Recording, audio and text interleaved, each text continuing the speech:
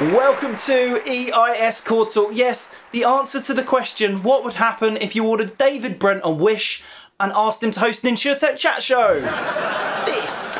Literally this. And today's theme, you're buying insurance software wrong and what you can do about it. Honestly, we've not seen this many bad buying decisions since we let Tony pick his own wardrobe for season 1. Crocs.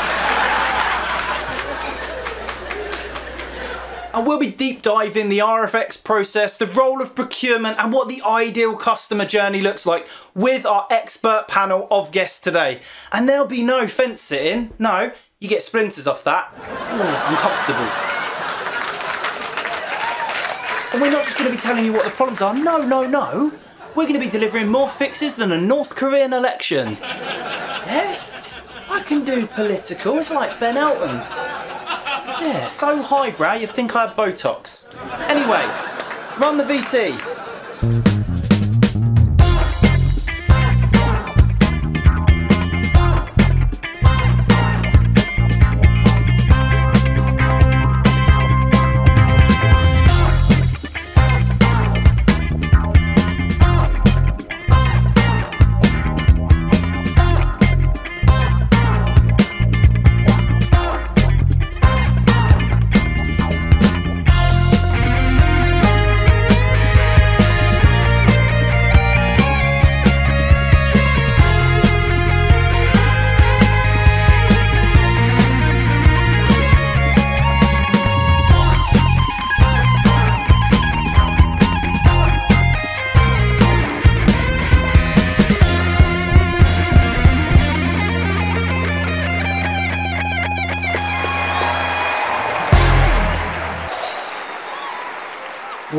Well, here we are at season 2 of EIS CoreTalk. Yeah, somebody got drunk enough at the EIS marketing meeting and thought, yeah, this is a good idea. Let's recommission this for another series. I don't want to tell tales. I don't want a snitchuation, but Tony has been spending an awful lot of time with Mikey Mike recently. Yeah. Anyway, if you're one of our 6 avid viewers, Alexi, Mum. Do you know my mum actually told me she doesn't watch this show? All the effort that goes into it and my own mum doesn't watch it, which I think's pretty brave given I'll be picking what home she goes into in a few years and I have my eye on a very nice little hot tub. Be warned, Mum. Anyway, some changes around here. You'll notice some of the bright lights have gone, yeah? And the shiny surfaces, and with that, unfortunately, the dusting team went. Sorry, Dean, but it was that or we investigated the HR complaint. Photocopiers are not meant to be used like that. Anyway, there are some changes, and one of the things you also might have noticed was there was a little bit more funk in the trunk. Can we trademark that? Good, yeah. Funk in the trunk in the theme tune as we came in, and that's because, I'll be honest, things are about to get pretty super sexy up in here. Pony. We've managed to get ourselves a house band Raspberry Pi! You're so cute. You're so nouveau niche. Can you manage my enterprise or just one piece? Oh, can you adapt to my vision? Can you change and adapt? It's sure it take baby.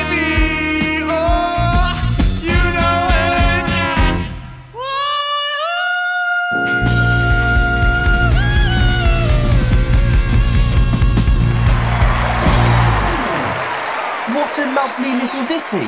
That was. Tony loves the ditties. Anyway, I kid you not, if you go over to raspberrypiinthesky.com, not only can you find out a little bit more about our famous house band, who, I mean, this is their big break. I think they all appreciate that. Anyway, you can buy, I kid you not, their super sexy calendar for 2022. $5. I mean, it's nearly the end of the year now, but bargain. But if you want pictures of those guys in their swimwear, just being lapped at by the Atlantic Ocean, this is your slightly niche opportunity to do that. But anyway, guys, when's the 2023 calendar coming out? When we take the pictures. Good. Anyway, glad I asked. Now, if you're thinking, And I'm sure you all are, oh, why do you need a house band for an InsurTech chat show? Funny true story on that. I suggested it to Tony in a creative meeting, joking. He hasn't quite worked out British sarcasm yet, and here we are. Awkward, sorry guys. Anyway, we had lots of great entertainment come out of here in San Francisco, including the Maltese Falcon, yeah, Escape from Alcatraz, Dirty Harry, and my guests today remind me of a few of the others, so let's get them out, shall we? He's a man of steel, bespectacled and with a laser eye for strategy, which is handy, because he's head of strategy at EIS. It is the Superman of software, it's Rory Yates.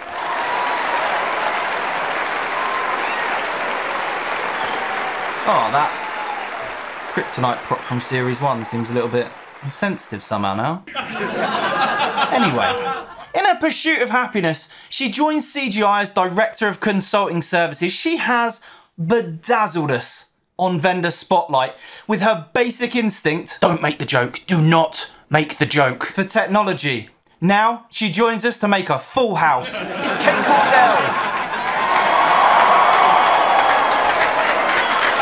And my co-host is a man I always think of when I watch this film because they can both make you raise a smile, they can both make you cry, they got great accents, they like a bit of fancy dress. Yeah, it's Mrs. Doubtfire and it's Tony Grosso. And do you ever wish you could sometimes just freeze frame a moment in your day and then look back at it and say, this is not my career. This is that moment, Ed. Huh. That's actually a quote from the movie. Well done. Genuinely impressed. Anyway, quick question.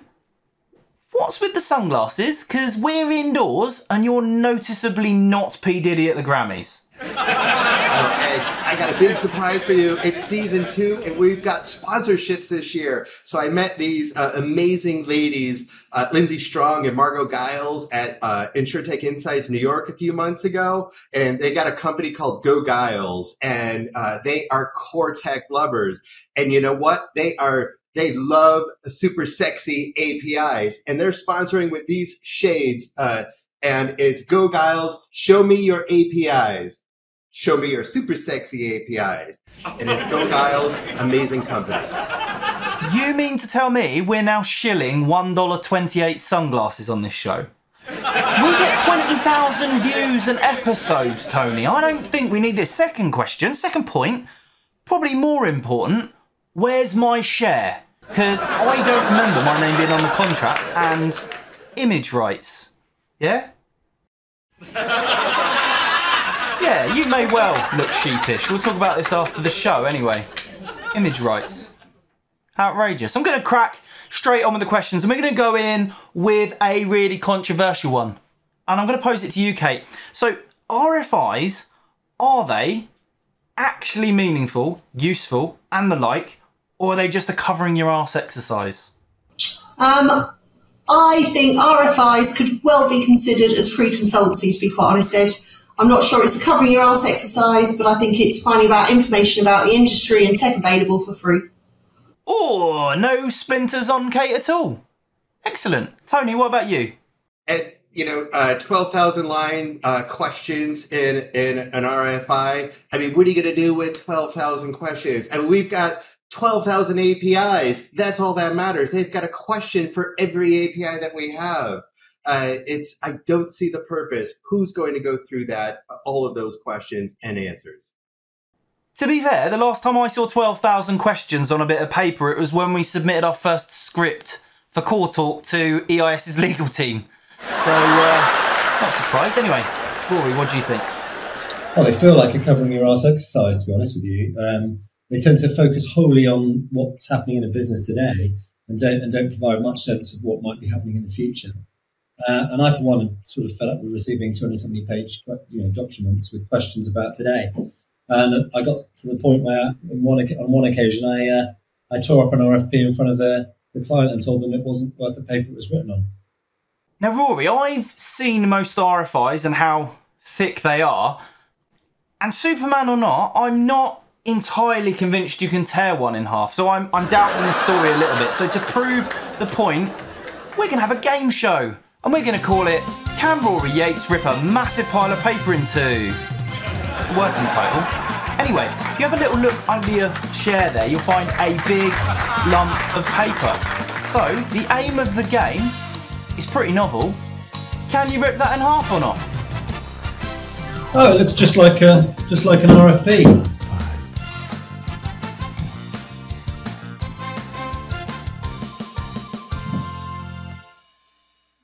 The answer is no. I'm going to need a gimmick or to pretend that the RFP is only said big.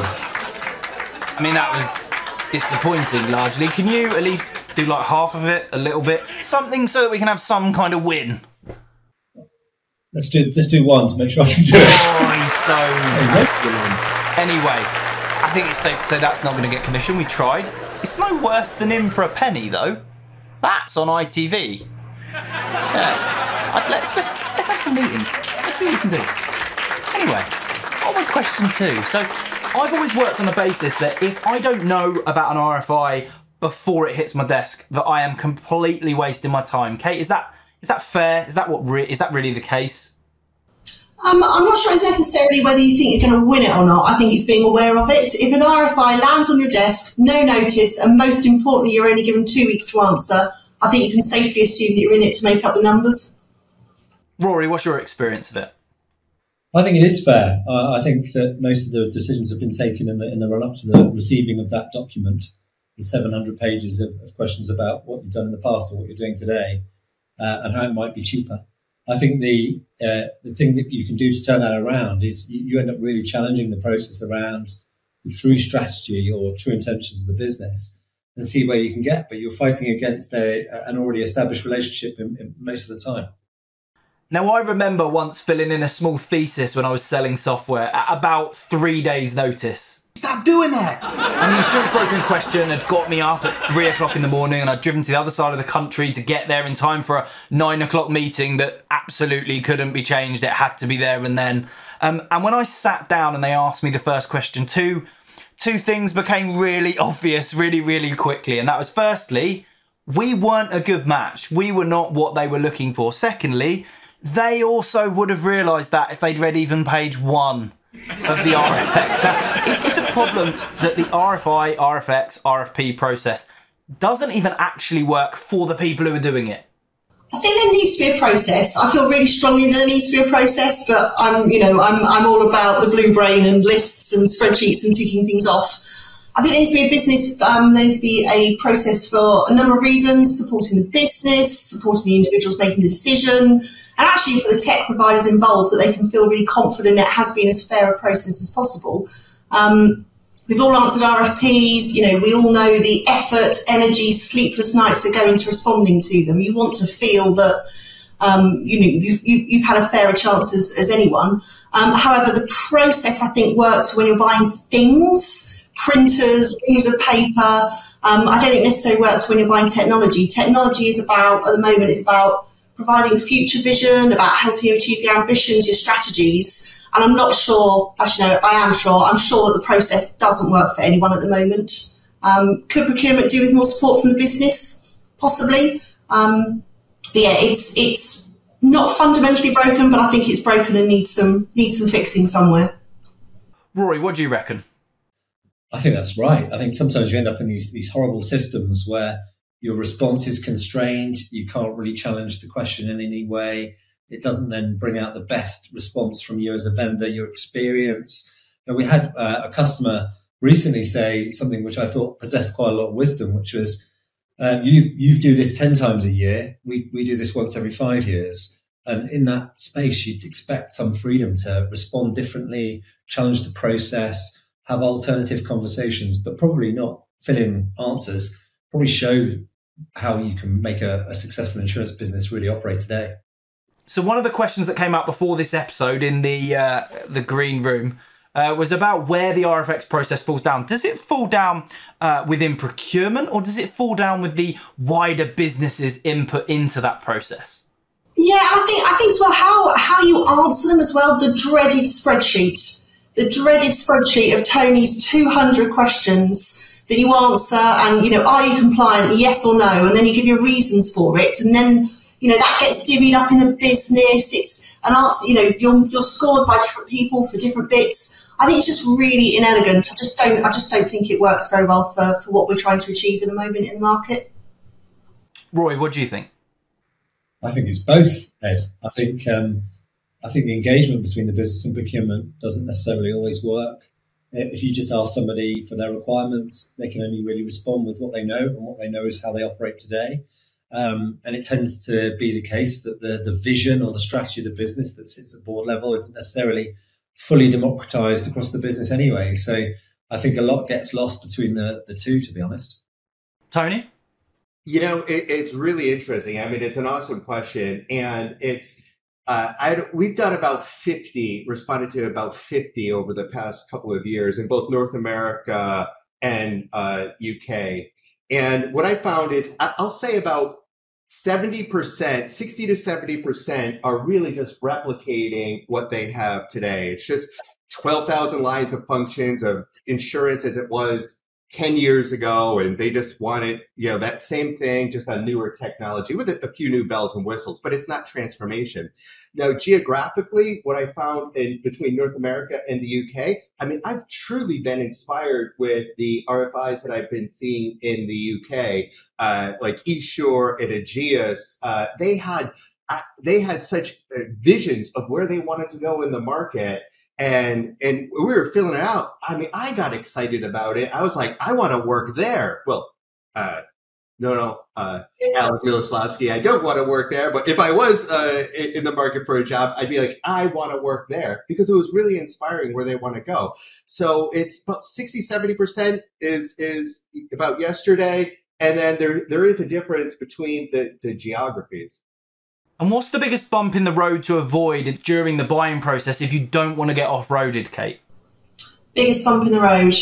I think that they need to talk to the market before they're in a position to start RFI, RFP process. I think that they need to be kind of sharing their vision, sharing their ambition. Tony's just mentioned it, but, really, really sharing their strategy, where they want to be in 2, 5, 10 years' time.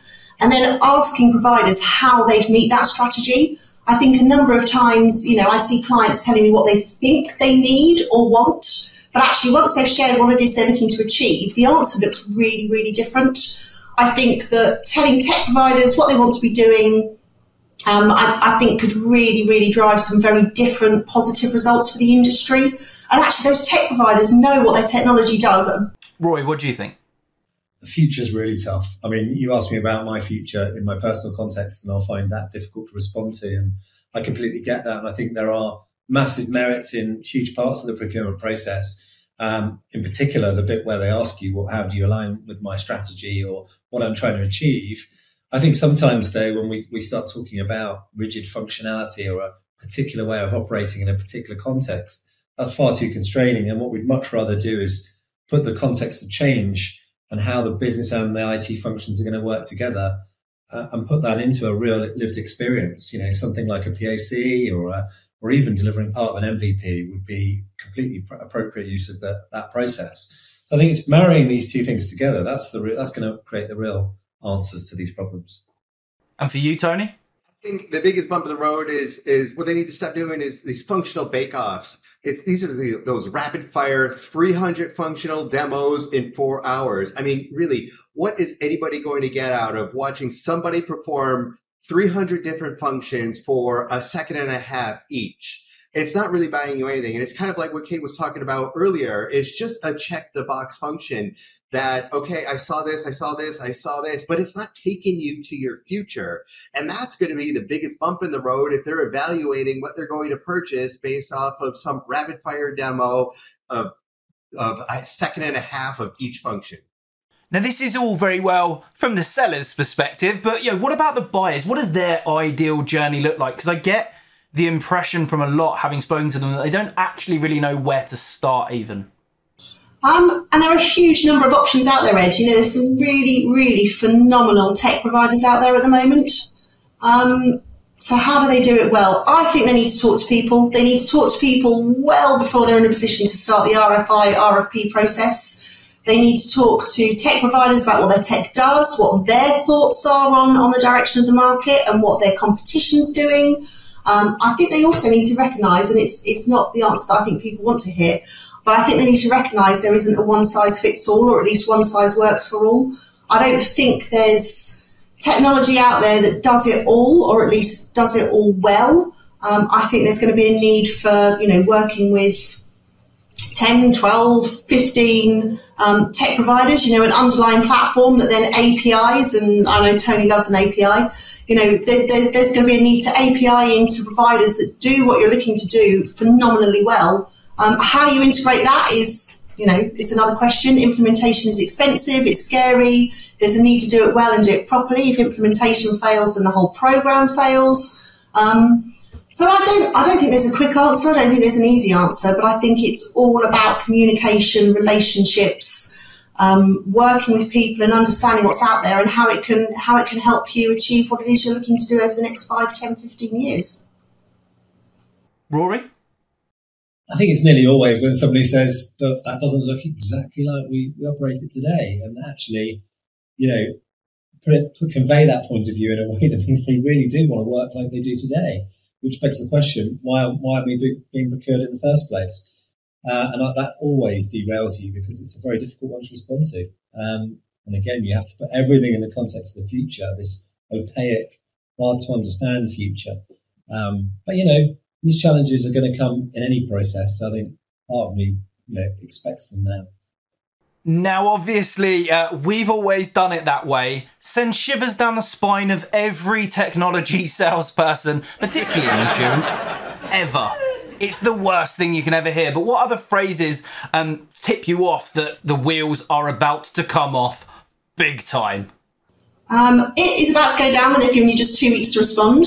How do you give a proper response that's well thought out, well considered, involves your whole business as an honest answer rather than just a copy and paste from the last RFP? You can't do that in 10 days. Please give us longer.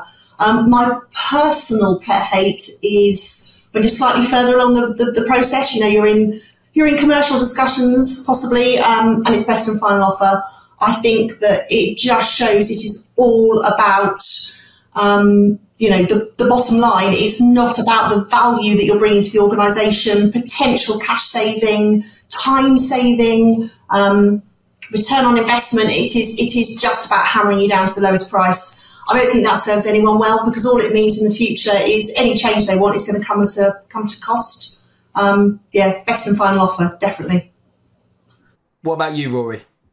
I mean, sticking with the process is pretty fundamental, and it's very hard to get off that road once you're on it. And we have tried, and we do meet some resistance. And on the odd occasion, you can find a different path, a more strategic path. I think what you have to do is try and find the balance between challenging that strategic future in which the business really wants to exist, and bring that customer along with you along that process.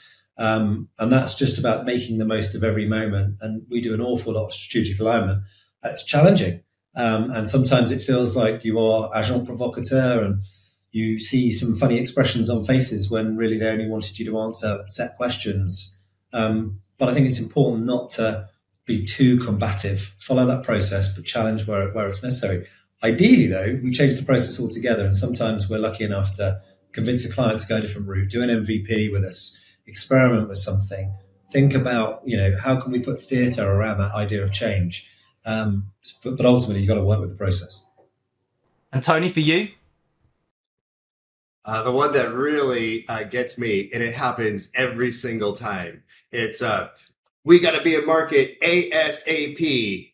We're wasting no time. This is the most important project. Can you meet those timelines? We're moving them up. Sure we can. And then what happens, and it happens every single time, the procurement process then takes 3 times longer than the original plan, but they still don't move that date. But the procurement process, a lot of time is wasted. That's the one that sends shivers up my spine, because it never comes back to look at that date again. with you, Tony, I tend to know the wheels are about to come off when you ask, shall we give Mikey Mike a call and see if he's around for a quick one? Now, this is the bit that everyone's been waiting for, and if they haven't, sod 'em. But what I want to know is, what should the buying process look like to maximise the chances of making the right decision? So I know what Tony's answer is going to be. Tony's answer is going to be just talk to one provider, ideally EIS, and work with them from the beginning. In a more serious note, how do they make it work? I think they make it work through talking to people.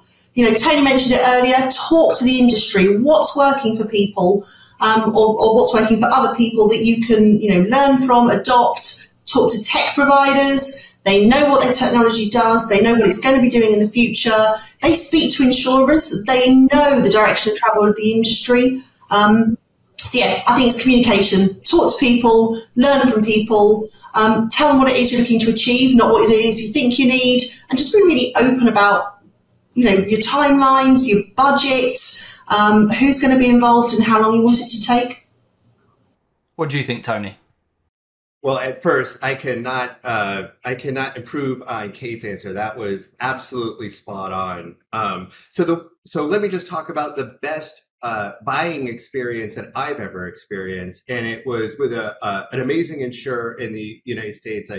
And their whole thing was, we're building, you know, we want to build technology for insurance of 2030. Not next year or the year after.